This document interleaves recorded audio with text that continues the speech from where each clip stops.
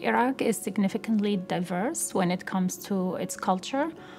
There are so many cultures in Iraq, different languages, people have different ethnic and religious identities, and they all coexisted in that country for many, many years.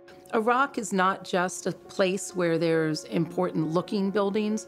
In many ways, a lot of our concepts of what society is emanate from what we've learned about early civilization.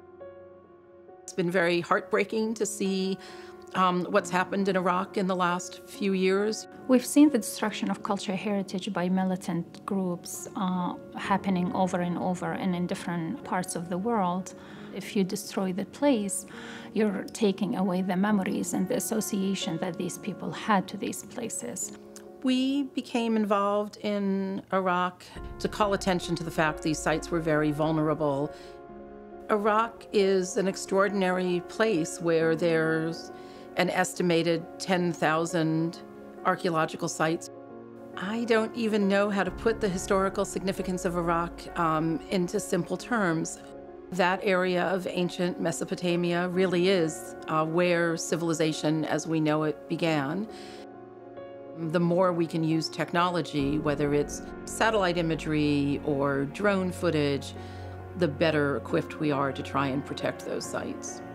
Our conversations with Google began a couple of years ago when one of the opportunities that presented itself was to feature Iraq's cultural heritage on the website. Google Art and Culture has amazing ability to publicize and bring technology to the preservation of cultural heritage, bring people's attention to this topic. We have the ability to go out and take photographs, and we have the ability to talk about places, but one of the very specific things Google did for us was provide an opportunity to present some 3D imagery of Babylon. Google brought a lot of technology tools to us that we normally don't have at our disposal.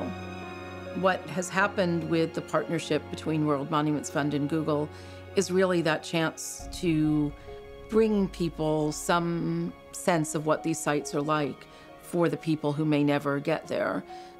I tell people all the time that we're all preservationists, we just don't know it.